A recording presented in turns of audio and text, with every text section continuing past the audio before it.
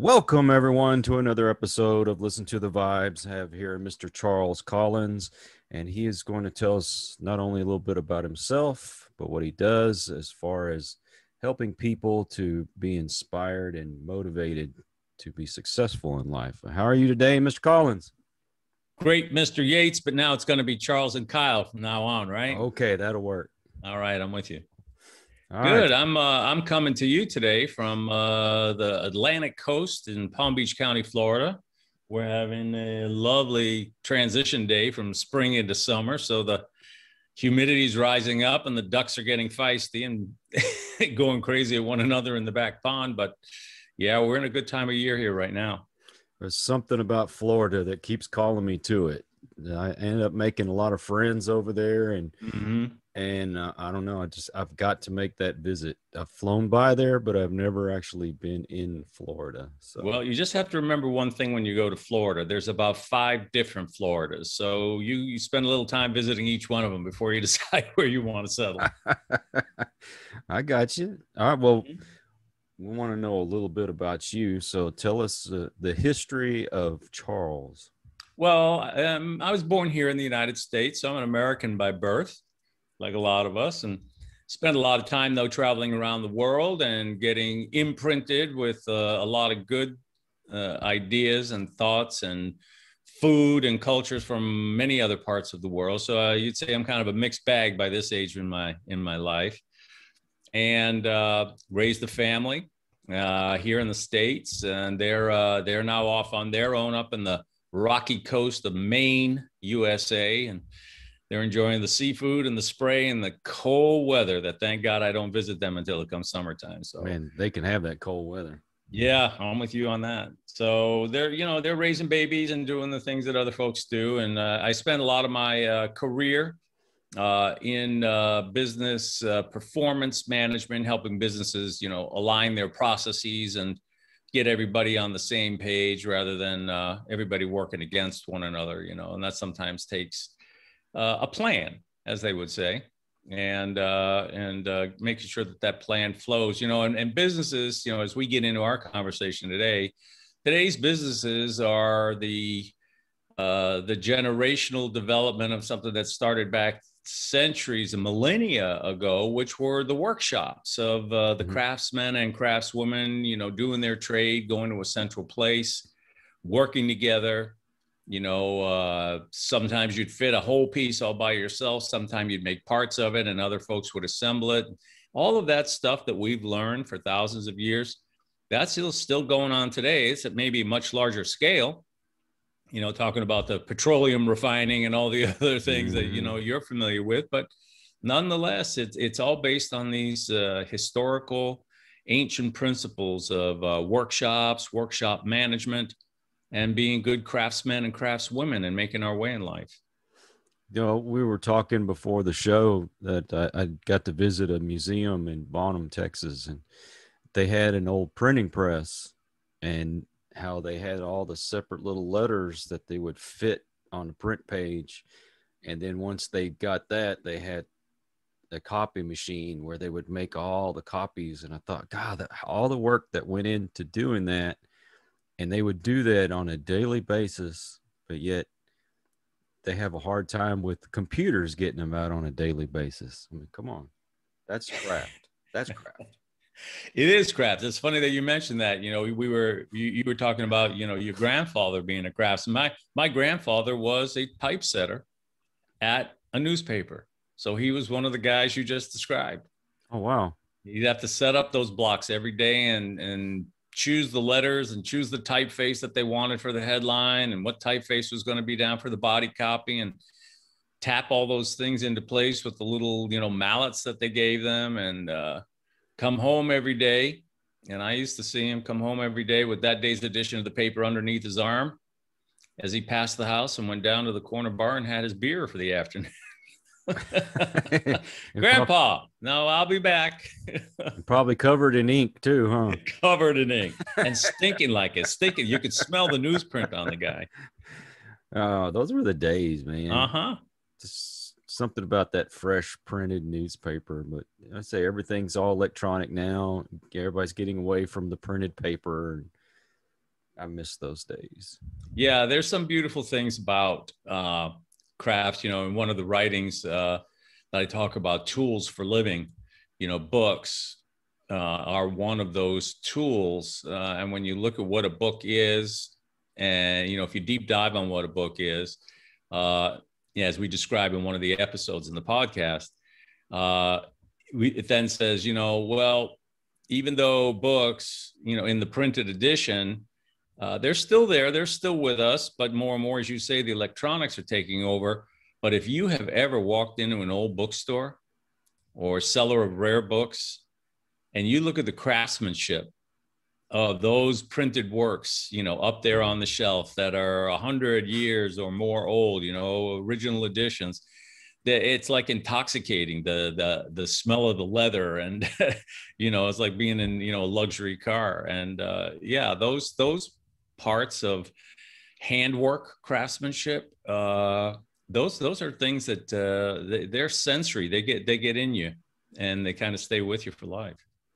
It's funny you mentioned about that, because we were talking not only about books, but how when we were kids and we would go and get the latest record album that come out, and you got to hold it in your hand, and you had the artwork on the album covers, and there was just something special about having that album.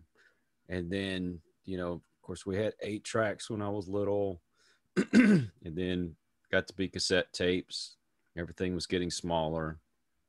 Records and tapes went by the wayside, and CDs came out. And I mean, we thought it was a big deal when CDs came out. It was like, how can you improve on it?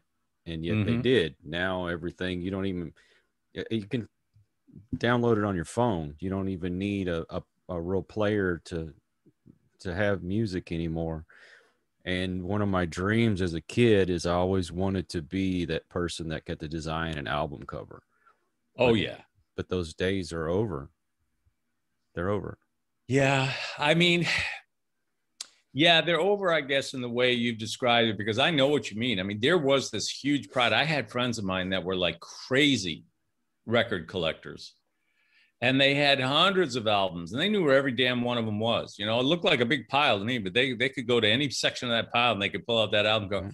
And these guys, boy, the way that they would handle the edges of that album, man. You don't touch it. You don't handle it by the edges. And when you go to take the vinyl disc out of that sleeve, you do it with delicacy, and you touch the edges, and then you make sure that you use that little brush on that that vinyl before you drop the needle, right? I mean, just the whole ritual of the whole thing. And you could look at that album cover. Remember that? You could listen to the music and look at that album cover for hours to try to decipher, like, what are the hidden stories in there? Oh, yeah. Isn't that true? Or the ones that you could fold out and look at the inside. Yeah, the double one. Yeah. There was something magical about that. There was. And now everything's gone so digital that I'm afraid our grandkids are not going to get to experience and enjoy the things that we got to enjoy, and they won't understand the magic of it. That's a really great word, the magic of it. I think that's one of the reasons why a lot of, like, my son-in-law, I mean, he's just near 40-ish or something like that. Boy, do they love vinyl. I mean, they have, an LP player, and they buy vinyl, and they like that experience. They want that experience. They want the sound experience. They want to look at that album cover. And, what we're talking about really here is there was still very much of a human connection. It wasn't too far away from that album cover that we were seeing and that record that we were listening to, that pressed vinyl. It wasn't too many steps removed from seeing the creator, that craftsman or craftsman's hand, right, on that product. And when you weren't too many steps away from that, you were still drawn in. You still had a connection to that was the product of thousands of hours of study, work, practice, right? I mean, you just didn't come up with any old album cover. I mean, if that album cover was junk, it wasn't going to get anywhere. Some of those album covers were just phenomenal works of art. Oh, yeah. And it took practice and continuous excellence and improvement, and this whole idea that we talk about in life as a craft is all based on this fundamental principle that goes back thousands of years that every one of us connects to, which is when we're in front of a product or a service that we almost immediately categorize or interpret or experience as excellent, something that's excellent, that result, that work, which is there's no craftsperson near it. You're just looking at the work. It's just you and that piece of work. And when you are seeing that excellence come through, that excellence of execution, the quality of what you're experiencing, this thing called excellence of execution or craftsmanship is the center of the work we've been doing and bringing back out for people to understand. And this is not just handwork, it's also mind work. That is a universal human expression that everywhere in the world, I don't care the language or the culture or the gender, it doesn't matter, that when we come into contact with those works, it just does something for us. We receive a sense of satisfaction and improvement in our own self because of the result of that excellence of execution of another person in that we may not even know their work. So now you back into who did that work. And that's a man or a woman that spent thousands of hours learning that trade, practicing that work, making it a little better all the time, finding satisfaction in themselves from like, wow, I did this. Like, look at that, man.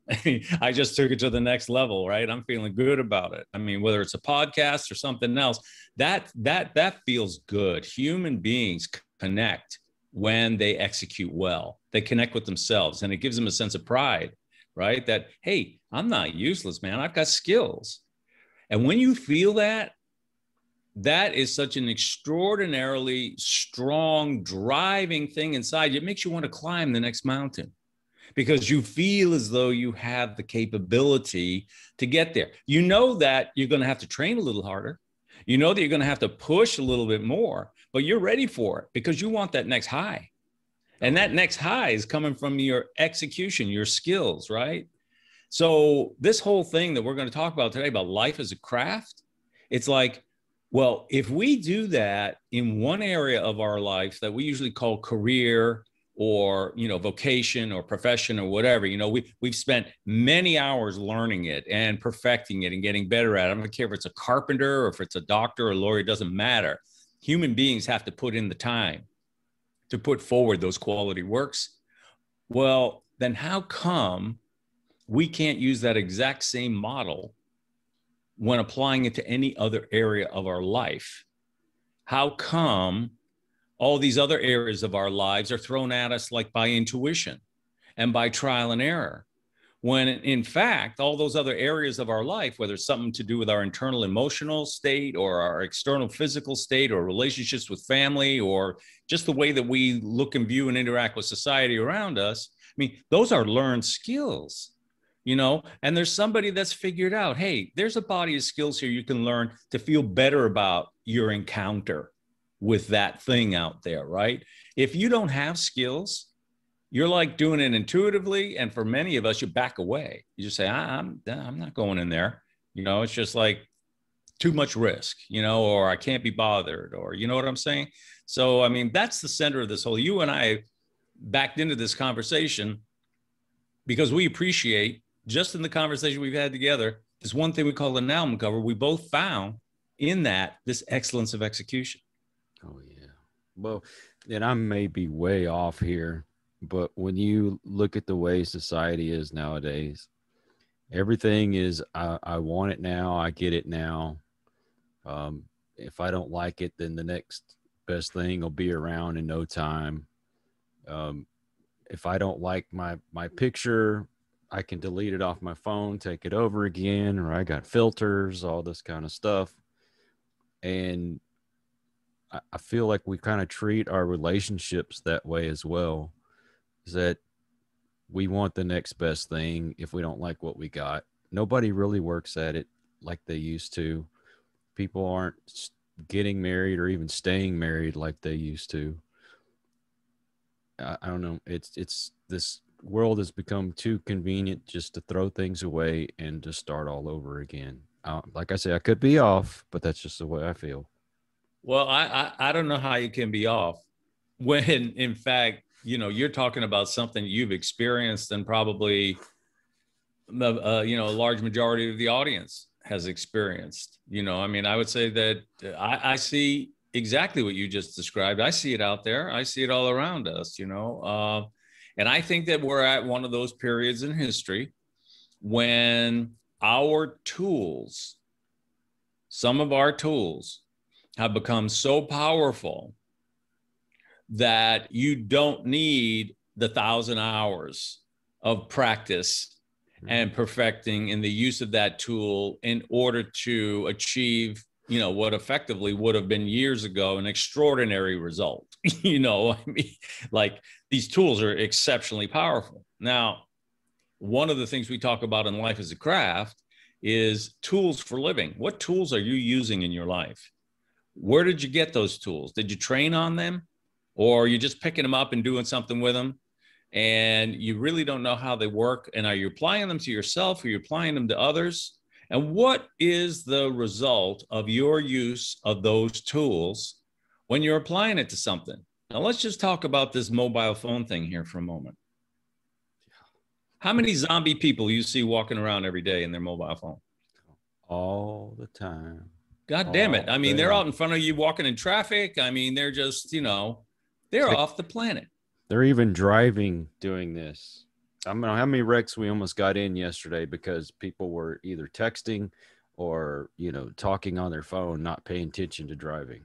Okay. So let's go to the ancient principles of craftsmanship now, which is what the center of all this work. In the way of craftsmanship for thousands of years, when an apprentice would come into the master craftsman's workshop, and I'm talking about, it could have been an apprentice in the law, it could have been an apprentice printer, it could have been an apprentice baker. It didn't matter what your profession was. It could have been a profession working with words or with your hands. It didn't matter. When you would enter into the apprenticeship phase in a trade, craft, or profession, you would be required to observe the journeyman and master craftsman and craftswoman in that trade, in that workshop, working with the materials and the tools that they had practiced with for thousands of hours. And an apprentice was not even allowed to touch a tool until they could name the tool, what it was used for, how you properly applied the tool to the material of one sort or another, right? And then only then were they allowed to say, okay, now let's pick up the tool and start getting a feel for it. Now let's start seeing how we apply it to whatever material, baking or clay or wood or whatever. And let's spend the time to move up and become skilled at using those tools. Because one day you're probably going to make your living from using those tools going out into the world, right? So now these incredible companies come out. They produce these amazing devices like a mobile phone device that's effectively, a NASA computer from the early space shuttles in your hand. I mean, they're extraordinary, right? Yes. And where's the operating manual? Where's what this tool is?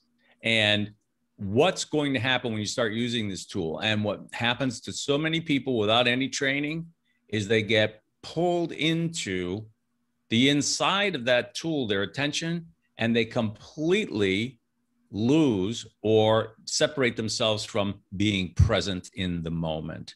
They go mindless, no presence in the moment, because they are so pulled into this device that they have forgotten the context of where they are. Driving a car, walking down, a crosswalk on a street or a road or whatever it is. And when you see someone misusing a tool, having no skill in using that tool, not having any idea what it is or how to use it, they just become fascinated like blinking lights on a pinball machine. In the way of craftsmanship, you wouldn't even be allowed to go near that tool until your mind was right. Until as an apprentice, you had learned, hey, what is this thing? What's it for? So everybody listen to the podcast just for a moment, step back and look at now what Apple and all these other people are doing. They're putting programs on the phone that try to limit the amount of time you're looking at them. Right now, they're trying to program the tool so that you don't get lost inside the damn thing, and use, right. So all these tool manufacturers have put these things out into the world for people to use, and people are just picking them up willy-nilly. And so this is the whole idea behind craftsmanship, which is the concept of, for thousands of years, the master craftsman would train the craftsmen and craftswomen in their workshop, whatever it was. Craftsmanship is an attitude of mind.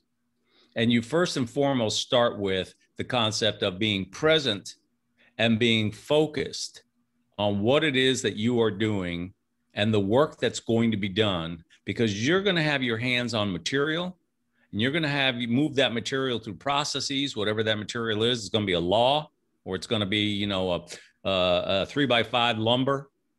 At the end, you're going to be working with machines and tools that are powerful, and be careful. You got to know how to use them.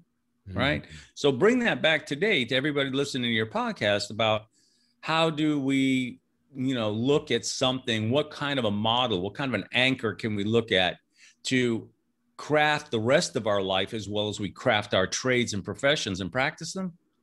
The way of craftsmanship will teach you have to start with an attitude of mind that has you present and focused on the work to be done.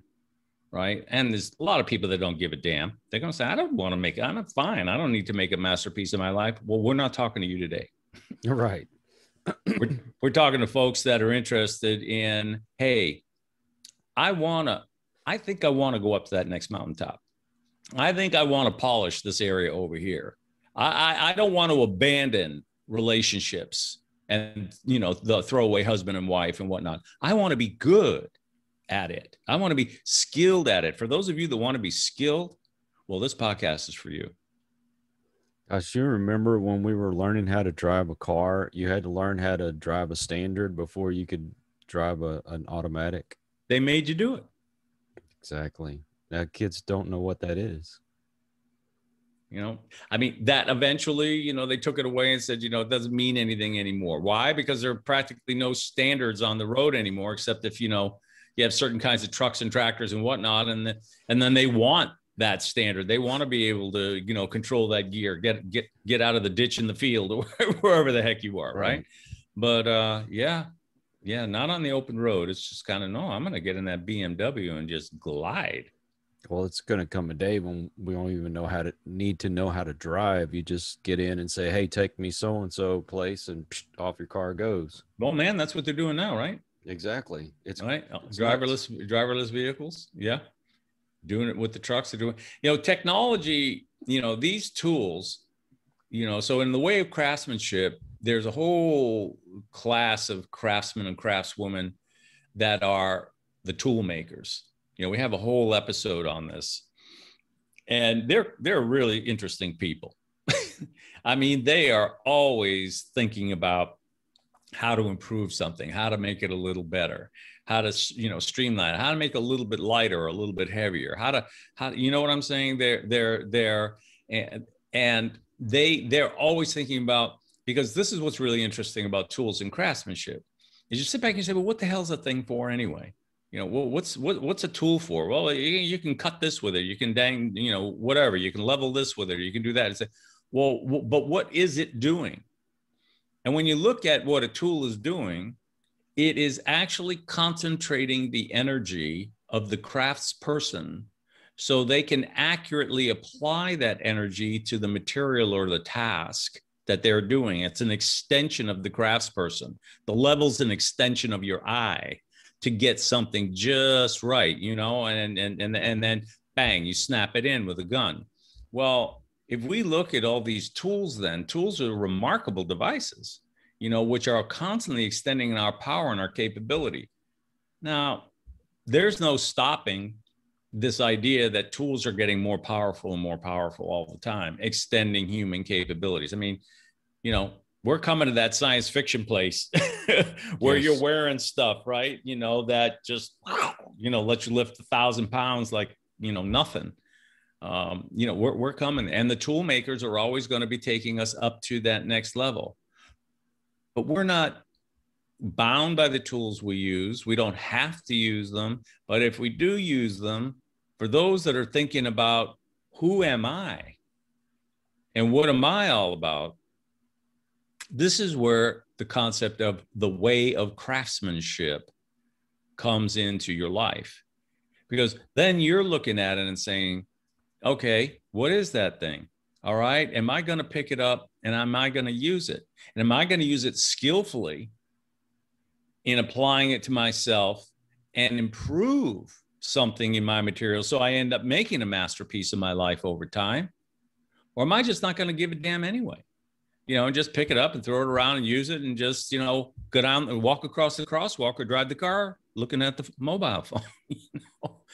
Which one are you going to be? There's something about making something with your hands. Mm-hmm. The one thing that I kept after my grandfather passed away was his set of carving tools. There's just a satisfaction in sitting there and taking a piece of wood and creating it into something that is in your head, like you said, and somebody else being able to enjoy what you just created. And even if anybody else doesn't enjoy it like you do, at least you could say, I made that. So isn't it true? I mean, isn't that as like we all have sensed that sometime somewhere in our life, right? And we and it kind of, it's like kind of like a bug. You do it once and you kind of, oh, that wasn't, I kind of like that. That wasn't too bad. So what do you do? A couple of days later, you're sitting back on the porch and you grab another stick and you start whittling again, right? And all of a sudden, over time, you're just like, no, I'm whittling every day now. And you just kind of go, right? And what are you doing? You're putting your mind and your body in a state of flow. You are in the same place at the same time, connected, flowing, and it almost becomes a moment of weightlessness. Right now, hold that thought just for a moment, because you just took us to a beautiful place, right? Hold that thought just for a moment. That fundamental thought that everybody can feel. And now I want to take you into the craftsman's workshop, because the master craftsman would first and foremost have an apprentice whose mind was everywhere. They're doing something, and the next thing you know is they're like floating off on their mobile phone, mentally, going somewhere else, and they come across the back of the, whack them with a wooden spoon in the back of the head and say, come on, stay focused, stay where you are, be mindful, get into it. And he's planing wood. Well, one day after getting whacked with a wooden spoon on the back of his head for I don't know how long, master comes along and sees that apprentice, and he's planing wood. And he's just planing, and he's planing, and he's playing, and he looks like a champion ice skater, just shoo. And he says, how's that feel, son? Man, he says, I'm lost. I'm in it. I'm deep working. I'm way down inside somewhere, right? This deep workplace in the way of craftsmanship that you just described, we want to go back there. We want to find the vehicles, right? Whether it's wood or whether it's inside the pages of a book or wherever it is, we want to find those vehicles that help take us back into that place of flow. And this is where craftsmanship is the art and science of skillful living, because you then start to realize you have to know those materials, right? You end up banging on them too hard and they're going to split, they're going to break, right? So this is where now the science, the study comes in, the observation, the hours of practice. Every darn thing that we do well like that took us the time to do it. And it took us the continuous being present to see something new and to feel and to get to that next place, that moment of like, and you're on the back whittling, boy, you can just go there. You can just poof. And the next thing you know, it's like, wow, here I am. Now, when you start doing things well that other people want, depending upon the society, excuse me, or where in the world you learned your first craftsmanship in a certain trade, depending on the school that you went to for learning that trade, it could be a university, it could be a a plumber's workshop. It doesn't matter. Depending on where you went, they were either going to teach you one or two ways. They're going to teach you, all right, you're going to do good work. You're going to do skill, because if you do shoddy work and we have to redo it over again, that means we're going to lose the job with the customer and everything else, and bang, you're fired, right? So that's one way of teaching you to do the work, because you're not going to get paid if you do bad work. But the other thing that many craft traditions would teach you is they would put you through a test and say, who are we doing that work for? Who is the work for? And they would say, well, it's for somebody who's got a broken pipe. Say, okay, who are they? Well, they're the recipient of the work. They are the person that is going to receive the end product, the result of the work. And they would ask him, well, who benefits by that? So, well, they do. I mean, it improves something for them, right? And so in the craftsman school, they would teach you the true essence of craftsmanship was not just the thousands of hours of time and practice and improvement to execute your work with high quality and excellence, but that work had to have a positive impact on the society who's receiving that work. Now look at your work. What are you putting out there? Are you putting out there something that is positively impact the end recipient so that it brings them, oh, thank you, satisfaction, right? A sense of, or that hurt me. That did something bad to me. Your work did not improve my life. In fact, it interfered with it and hurt it. Look around. How many people you see putting work out there that are not benefiting society? They're not benefiting that end customer. What that is, so they would teach you, you're not a craftsman until your work does both of those things. It's for you and it's for others to benefit from. Then you can call yourself a craftsman. It's funny you mentioned that, because I spent 20 years of my career working for the city. Okay. And I worked in the water department, and I was a heavy equipment operator for many of those years. And there was a satisfaction, and almost like you say, you get kind of lost when you're doing your craft. I'd get on a machine and everything that bothered me in the world would just go away, because all I was focused on was how smooth that bucket was digging up the dirt and how well I was setting grass off to the side, cleaning up after I got done, and putting everything back to make it look as close to what it was before I even got there. And it was a satisfaction in that. Just, it's amazing how you can apply that. Well, isn't it true though? It is very true. Right? I mean, can you see that there, that particular craftsman's practice that you were just doing? And by the way, you just described, that what a lot of people are going to relate to, that practice, the way of craftsmanship, everything you described, the manner in which the work was done, which was the process you were applying, the skill by which you were using the tools, that backhoe, whatever it was that you were digging, the manner in which you were creating the finished work of putting the grass back in place just the proper right way, the cleanup in the area to make sure that the presentation was just right before you said, that work is now released. That work is now complete. That work is now finished. Man, we can do that to anything and everything in our life. Think about it. Relationships with family, the way we raise our children as parents, are we skilled? Do we do it in the craftsman-like manner you just described or not? Right? Is it like going to that work that you were just talking about in that damn backhoe, you just throwing it any old place and boop, the dirt's ending up over here and this? You walk into a work site, you can look at it and you can tell right away, these guys don't know what the hell they're doing. Mm-hmm. Right? They're upside down. They don't know how to run that equipment. They don't know how to prep the site. They don't know how to finish off and clean the site and just button it up. They're not squared away. I mean, we get this as people. And anytime we do it for ourselves and for others, everybody wins. Yeah. But we're not taught this. We're only brought into it through one doorway or another, called a career, a trade, an occupation, a profession. And only within that particular narrow area are we taught the way of craftsmanship as defined by that trade, right? That trade will have determined, your craftsmanship, how well you prep the area, how well you use those tools, how well you laid out the finished work, how well you buttoned it up. That would have been, hey, that was a great job. That was a good look at the quality of that work. All right. So that trade defines craftsmanship with its own particular set of rules and criteria. And every trade does. But the fundamental things are always the same, no matter what trade, craft, profession, occupation you're in.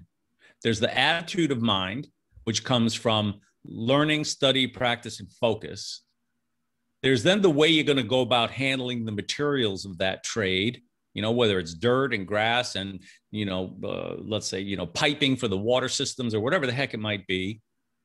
There's the processes by which you're going to execute, which you have to practice and do little by little and improve. I mean, you didn't get on that bucket and handle that well the first time you got on there with the levers and everything. I mean, you probably damn near turn the thing over, right? I mean, but that took hundreds of hours, if not thousands of hours. And then finally, the utilization of the tools of that craft. What tool do you use? Do you use a backhoe to cut that hole, or you use a spoon? Get the hell out of here. I'm not going to use a spoon, right? You got to know the right tool for the job, how that tool is built, how it's used, how it's cared for. Do you lay that bucket down and close it up so that it's tight on the ground and it's not a danger to somebody when you're off the site, right? Or do you leave that arm just hanging in the air, with that claw, right? You can tell, wait a minute, man, you didn't stow that tool away right before you left the work site, right? So those same fundamental principles, focus of mind, know the material you're working with, whether it's mind material like thoughts, or whether it's, material of like the earth or wood or whatever it might be. Know the processes and practice and study, and know the tools of your trade. Every trade has those same fundamental principles. We call them the universal principles of excellence. And everyone listening to this podcast, including you, can look into something in their life where you could see, oh, I see those four things. You saw it in your career for 20 years, right? And after 20 years, you probably became a master at a number of those things. Now, we can't be a master at everything, because it takes too much time, thousands of hours of practice and study and observation to master something, right? Where you can just say off the top of your head, no, that's going to happen now. That's going to happen first. And not just know what that process is, but execute with a high level of skill to do that thing, right? So that takes a lot of time. Like we were talking about earlier, you remove the human being out of there, and you don't see, we can get machines to do certain things for us, but they can only do so much, only what we programmed them to do, right? They're still mimicking people, right? At the end of the day, right? So take that, what you've learned and what you became a master, say, now, how many other areas of my life do I have the same amount of time and hours and everything that I can become a master at? Well, not too many, right? Because it just takes a heck of a long time. So one of the big things you were talking about earlier is that, in this day and age of the internet, all this nonsense going around, which is, you can do this in 5 seconds. You can learn to be a master in that in 20 minutes. Take my course for $1,200 and you'll be a master in 30 days and blah, blah, blah, blah, blah, all of this crap. And what you realize is how much of that is absolute nonsense when you fully understand what getting to a master's level is in any trade or craft. And then you realize I have to be selective in which things will I master. And for most of us, our careers, our occupations, professions is one area of our life that we do eventually become masters, right? If we work at it. But there's so many other areas of our lives. We don't need to be masters. We can be journeymen and journeywomen, skilled practitioners in that area, but we don't have to push ourselves to supposedly become master in those areas, because you'll never make it. There's just too many damn things and it takes too much time and effort. But you can be skilled. And this is what the concept here is, of the way of craftsmanship. If you're looking around at other areas of your life and you don't feel good about them, you feel out of balance, you feel like, I'd like to be better at that, I'd like to feel better at this, I really don't have any skills in that area, And the problem is that when you're a master at something, you get this thing inside where you want to be that good in everything else. And it frustrates you not to be good in something else because you've spent so many time becoming this. You've got a master spirit in you from your trade or your craft. But then when you go to attempt something else, it's just like, this is a pain in the ass. I can't do this. I'm frustrated, right? Because you're not at master's level in that other thing. And it can really piss you off. It can make you throw a hammer across the room, right? Yeah. Isn't it true? Very Right? true. Yeah. And it's really hard to back out of that and say, okay, I don't have the time to be a master at that, but I can become skilled.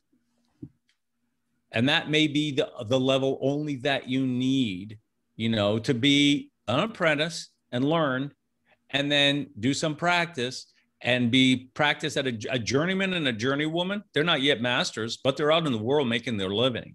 In other words, they've learned their skills and they're trading on their skills in the workplace. And over time, they'll become masters, but they still do good work. They still do skilled quality work. Well, we can do that in other areas of our life if we approach those areas of our life with the way of the craftsman as your mindset. Mm-hmm. I have to do some learning. Okay, where can I get the information? Where can I get the learning from? We can go to a mentor. We find them in our town, in our family, and on the internet, wherever. Find a mentor that knows that area. Take in some learning. Okay, yeah, I'm starting to get the idea of what the body of knowledge is here. And then incrementally start some practice in that area to acquire some skill in that area. It could be parenting, right? It could be financial management in your home. It could be the way that you run or operate your house. It's like a mini workshop, right? Yes. So all of those things, for anybody listening that has a craftswoman or a craftsman in some area, it doesn't have to be paid, but something that you've spent 1,000 hours, to practice and learn and study and improve. And you get the message we're talking about here. If you take the craftsman's mindset, you can now turn your gaze on anything you want to do in life and approach it in the way of craftsmanship rather than approaching it intuitively by trial and error. Yeah. Is this making sense? Makes a lot of sense. Yeah. And we get it, right? We've got something in our own life that we can relate to, just about every one of us. So we can say, yeah, I've already got that skill deep within me. I just now have to bring it to the surface and remind myself, I still have to be an apprentice from the beginning, no matter what else you want to look at, so that you don't get so pissed off because you got a master's mind in one thing and you automatically want to be that master in those other things. And we just can't. You have to be an apprentice in any new thing you start. I could easily go back to doing backhoe work again, but I'm trying to learn something new. And okay, in the editing and the creative process of making these videos and the audio podcasts, and I just like doing the editing part of it now, but I've got a long way to go. I don't know that much. I know a little bit. I'm a lot further than what it was when I first started. And I just feel like that's something I want to do the rest of my life. So there you are. So you're now in the apprenticeship phase. Yes. And you're learning the processes. You're learning the tools. Mm-hmm. You're learning the materials of this trade, which are these videos and audios that you're going to be, then you're going about doing that finished work and packaging them, doing the editing, getting graphics, possibly getting some music backgrounds in there and all those different things. You're learning a trade, man, right? Yes. You are.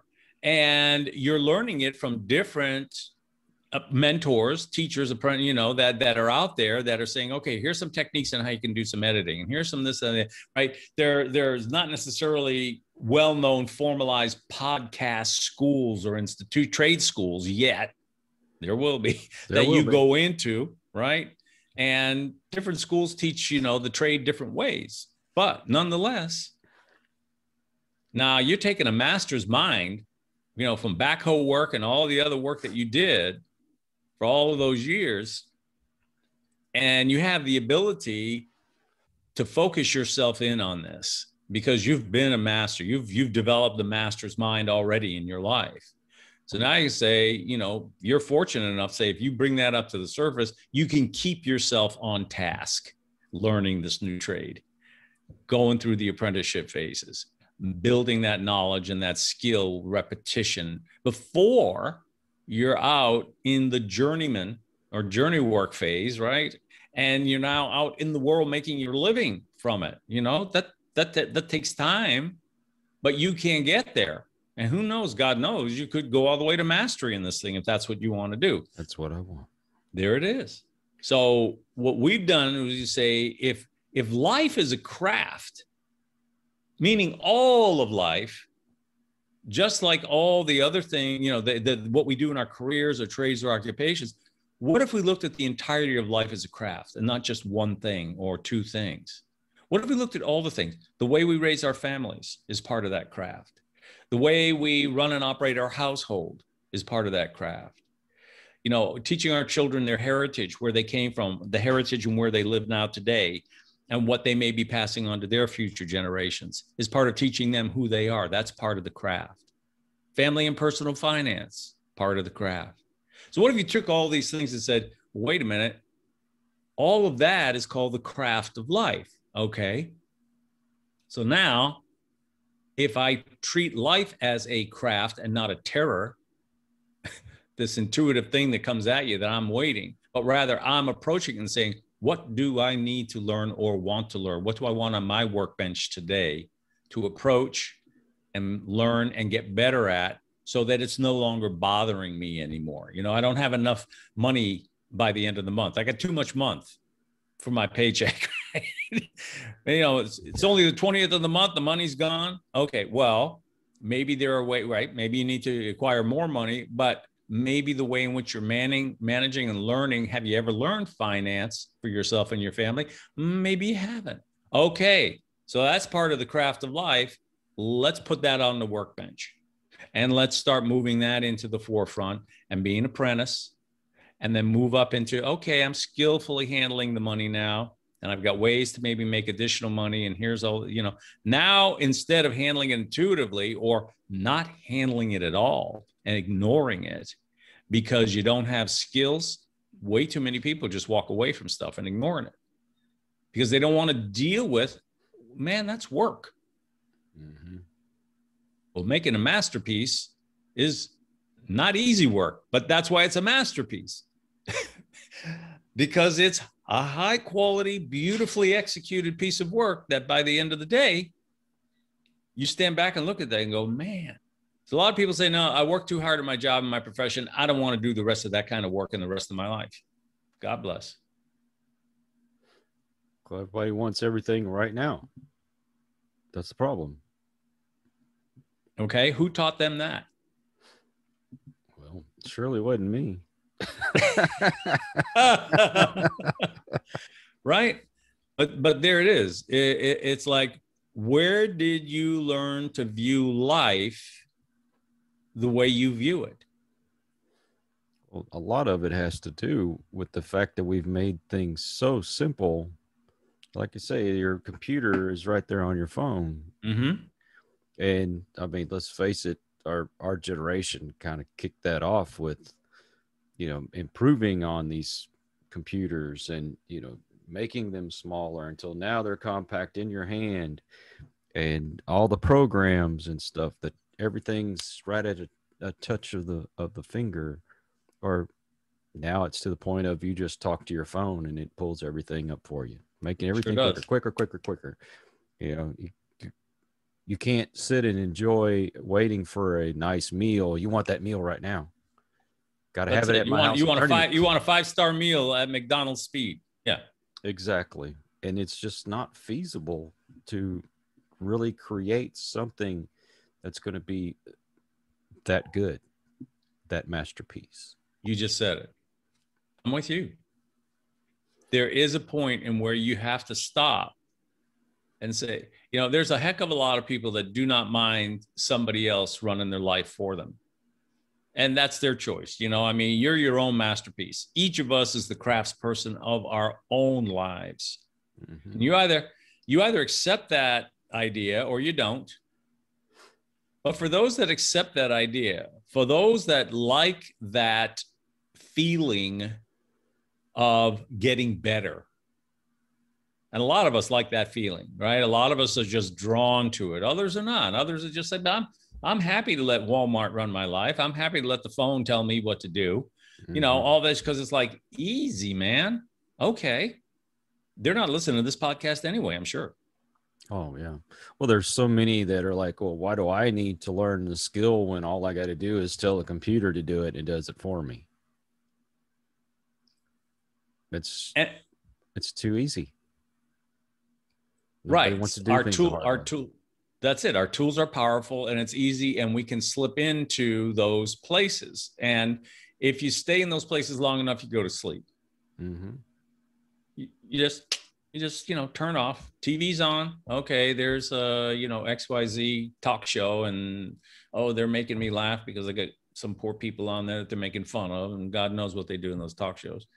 And and people that there's something to hold your attention outside of you, which prevents you from being present inside of you, right? Your phone holds your attention outside of you. The TV, the all these things, they pull you outside of you. And the question is, who's running those things? Well, somebody else. Those are somebody else's machines. That's all you got to do is turn it on and say, hey, we promise to entertain you 24/7. You don't have to worry about a darn thing. You bored? You looking for something to do? We'll make you laugh. We'll get goofies on here on TV that'll, put their lives out there and have people laugh at them and do all these other kinds of, I mean, there's, it's the Coliseum, it's the circus. I mean, Oh yeah. there's somebody out there to do things for everybody. But for those people that get sick and tired of that or never embrace that to begin with, say, I myself want to feel good about myself. I myself want to learn that, or I myself want to bring my skills up to the next level in this or that. For those people that have a sense of, I want to do or be something, that are self starters in that regard, that have not gone to sleep, then the way of craftsmanship, as we're talking about it here, we're putting it on your desk for consideration. Because once you start understanding what we're talking about, and that you can be the craftsman or the craftswoman of your own life, and that through time, through incremental improvement, you can achieve incremental excellence, and excellence of execution. Eventually, as you start moving to the fourth phase of your life, mentorship, you're going to look back and you've made a masterpiece of your life, instead of it's somewhere like it's a rotting shell, an imitation look-alike, somewhere in the junkyards of life, just sitting there. And there's all too many lives that are in that place. Well, the bells and whistles, the lure of I can have it now. That's what's taken over our society.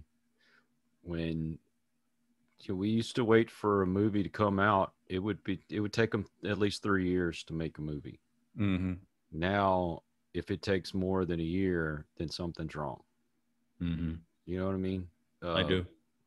I mean, you think about when George Lucas came out with Star Wars.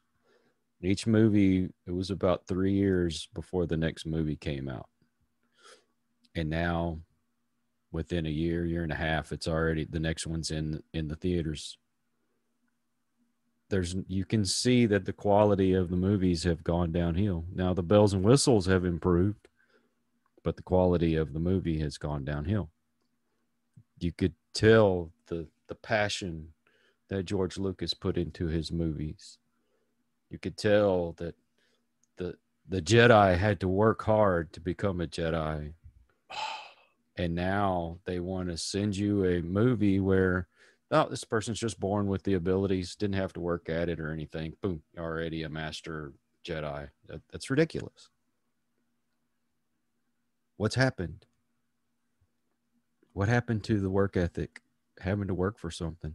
Heck, I remember talking to someone the other day about how we used to get the Sears catalog when we were kids, Mm-hmm. and you'd go and you'd look at the toy section or whatever. I used to like to look at what they had of the NFL, whether it be the pennants or the jerseys or T-shirts, whatever. And you'd order it from Sears, and it'd take about 6 weeks before you got it. But that anticipation, waiting for it to come in the mail, and then when you got it, you were so excited. And now you just push a button, and sometimes within 24 hours, it's at your door. There's there's no build up or anticipation of those things. We've lost that. Sad. It's sad. It's sad. Well, I think you used a really, I think when you said quality, when you were talking about the quality of his work, which was this excellence of execution, it was something that you saw, right? George Lucas wasn't present, right? Skywalker, Studios wasn't present. Industrial Light and Magic, where they did all of the stuff, wasn't present. You were just looking at his end product, his end work, what he put on the table as his craft work. And in that, you saw something you called quality. You saw excellence of execution. You saw something that was coming through that was beyond the characters and beyond the story. You saw that whole thing as art and science all in one package, one bundle. There it was, beautifully executed, right? And you went to it. That's the result of excellence of execution. That's the result of craftsmanship. And when craftsmanship gets removed from the process and it becomes a lookalike object, one after another, one after another, one after another on the assembly line, there's a place for that in the world. It brings products in a lower cost way that more people can enjoy and use them. And there's benefits to society from something like that. But don't try to force that into or make it feel as though that is high quality craftsmanship and that it's going to satisfy that side of things. When you see craftsmanship, then you start to recognize it. And this is a really critical thing about the way of craftsmanship. All the things that we talk about in the podcast and the writings on Life Masterpiece Journal, all of these things is through the exercise of what you just did, is to recognize true craftsmanship from skilled workmanship, or in some cases, mediocre or poor workmanship, or no workmanship at all. And you see a lot of people walking around, man, whose lives are cheap imitation lookalikes. They're trying to, in a matter of a few seconds, look like this thing they saw on a pod, video, TikTok, whatever the heck it might be. And heck, we all do that. We were kids. We want to wear our hair a certain way and do this and the other. That's part of our cultural branding. That's cool. But when that becomes it, and it hasn't penetrated down inside what the quality of that human being is in entirety, that's what people are missing. They don't get that craftsmanship has to go deep. It's that quality thing. It's like if I was to buy a clock, and you can go buy something that looks fancy, but most of the parts are plastic, or you could tell they're prefabbed. Right. Okay, maybe it looks okay, and maybe it works okay, but the clocks my grandfather used to make, where a lot of the pieces were hand carved, a lot of detail and care was put into each little part, and it looked like it, and the parts that he used lasted a long time. I've got grandfather clocks that were handed down to me that they're just now needing to get fixed, and they've been around since like the 40s. They're just now needing to be fixed, but yet I can buy one at Walmart, and 2 years from now I'm probably throwing it away, going to buy another one because it doesn't work anymore. You just did a beautiful thing with your grandfather. So let's go deep inside that, right? He made all those parts, right? Let's talk about the effect of that on your grandfather. Okay. Okay. So now he's working at those parts and pieces, right? Hmm. What's he doing? Be your grandfather for us for a moment. Where is he? What's he into right there when he's doing that work? Well, every time I saw him, he Mm-hmm. was in his workshop, Mm-hmm. which he built by himself, by the way. He built his own workshop. And you could just see he was lost in what he was doing. Mm-hmm. And the rest of the world was kind of just shut off from him while he was in that moment. And he was putting his love and his care into everything he did. He used to build doll houses too. And people would come and they would order them. And it'd usually be about 3 months before they would be built. And you think, well, why would it take 3 months to build a dollhouse? Well, because each little banister, each uh, each little shingle was all made by hand. They weren't prefab bought at the store. No, he had his lathe and he would make the little banisters and stuff on the lathe, or Mm-hmm. he would hand cut each and every shingle, put those on there. He ran wiring through it just like it was a regular home. And so each room had its own little light. The fireplace, he'd have a little red bulb in the fireplace. So it looked like there was a fire going in the fireplace. Each piece of furniture he would make by hand. The only thing that didn't look real in it was the little figures that he put in there. Everything else looked like it had been shrunk down from regular size. And people loved what he did. They paid good money for what he did because you could tell the craftsmanship and you could tell the love that was put into it. What do you think it did to him? It gave him a very big sense of pride. Mm-hmm. Um, he used to be a welder. Mm-hmm. He worked at Exxon for years, and back in 1965, uh, him and another gentleman were in a cherry picker, and while they were welding, the it arced and snapped the line that was holding them up, and both fell. My grandpa was paralyzed from the waist down, Oh my God.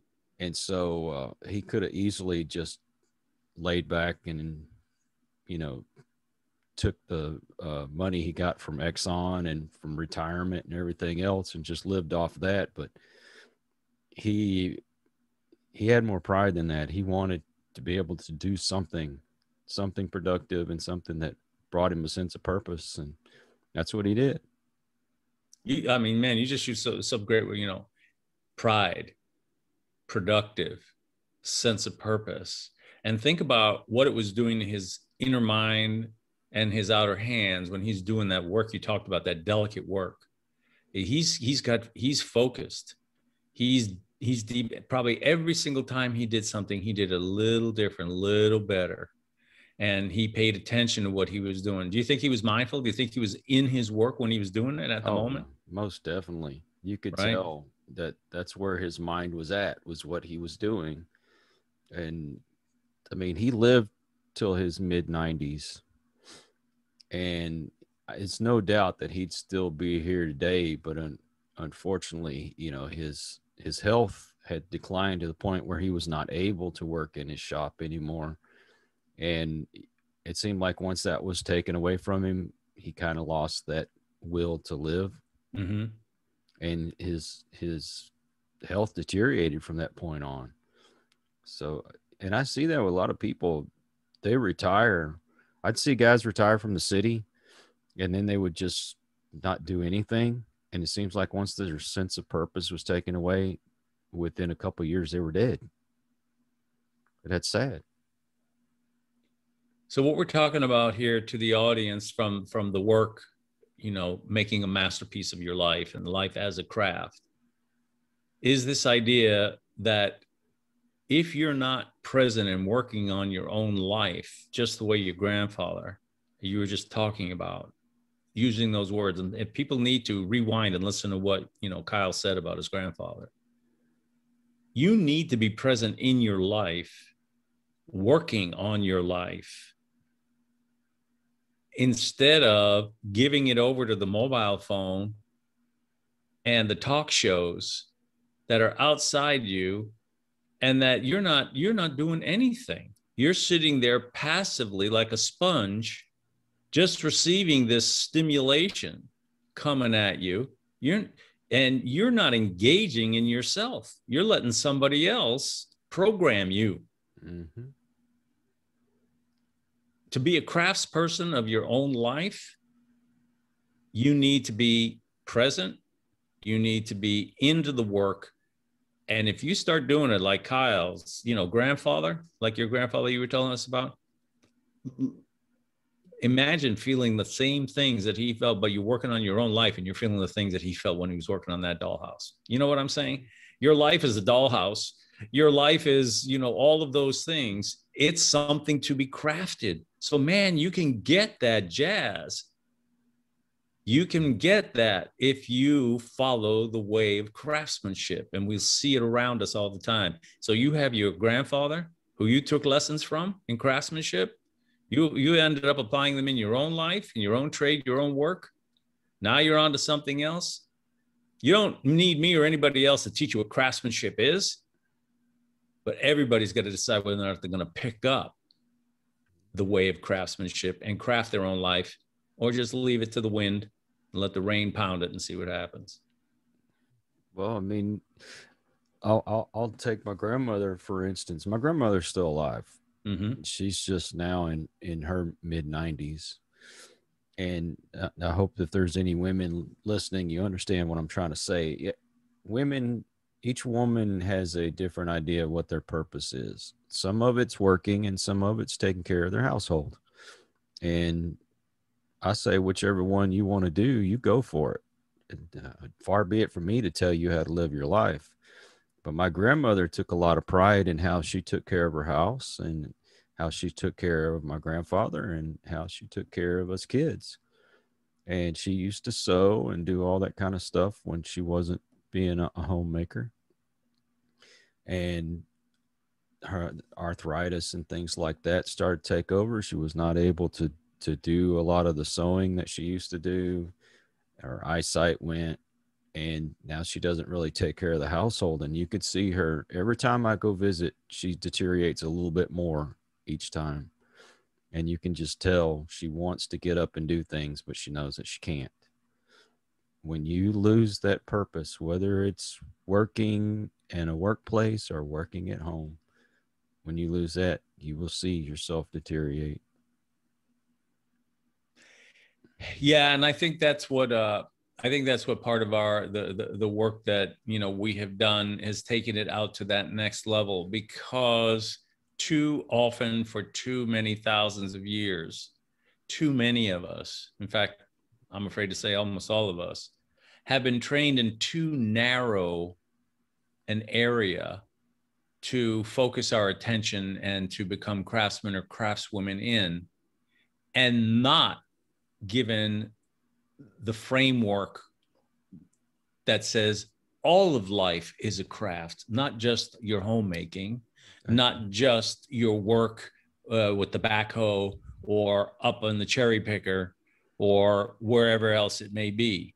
That all of your life is there to be crafted and part of that craft, so that if one portion of our lives should change or modify due to time and circumstances and so forth, and our aging, I mean, we're an organic material. We age just like wood, so I mean, you have to expect that there are changes that are going to set in. If we're given that mindset from young people, then we would always realize there are areas of our life available to us to polish a little bit, improve a little bit, craft a little bit, be engaged with, when other areas of our lives kind of shut down, right? Or are no longer as active as they maybe once were. One of the big things in life is a craft. It talks about the 4 phases of living, which are just like in every trade: apprentice, journeyman, masterworks, and mentorship. And it talks about when we get to age 65 and beyond, after having been skilled journeyman and journeywoman in our careers, our trades, our homemaking, right? Young family, bringing them up, making a good home. And we move on to mastery. And we've been journeymen, journeywomen, and masters in our trades, occupations, professions, homemaker, whatever it may be, that after having attained those levels of proficiency, then around age 65, there's this big myth that says, okay, now we're going to just kind of shuttle you out to pasture, right? 65, it's time for retirement, Mm-hmm. and for the next 20 years or something, quote, find something to do. Come on, man. You've been working all your life. Go on out and rest and the other kind of thing and say, well, why would I want to just dissolve after age 65? That's not what human beings do, but that's what society tells you to do. And in life as a craft, you need to have another level waiting for you. The level of eldership, in which you not only have respect, but you have a responsibility. It's time to gather together learnings and teachings and my master's journal and heirlooms and things for the family over this next period of time to create this package of wonderful, goody things that's now going to be a heritage I leave down to my next generation coming up behind me. Right? An artifact, a craft work of your life, like your own presidential library. That's what you need to leave to the next generation because they need to then take that up. That's part of their heritage. And that's part of life as a craft. Where do you come from? Who are your people? What worldviews do they have? What worldviews did they have? I have ancestors that came from Europe, from Ireland and Italy and other places. I didn't grow up there.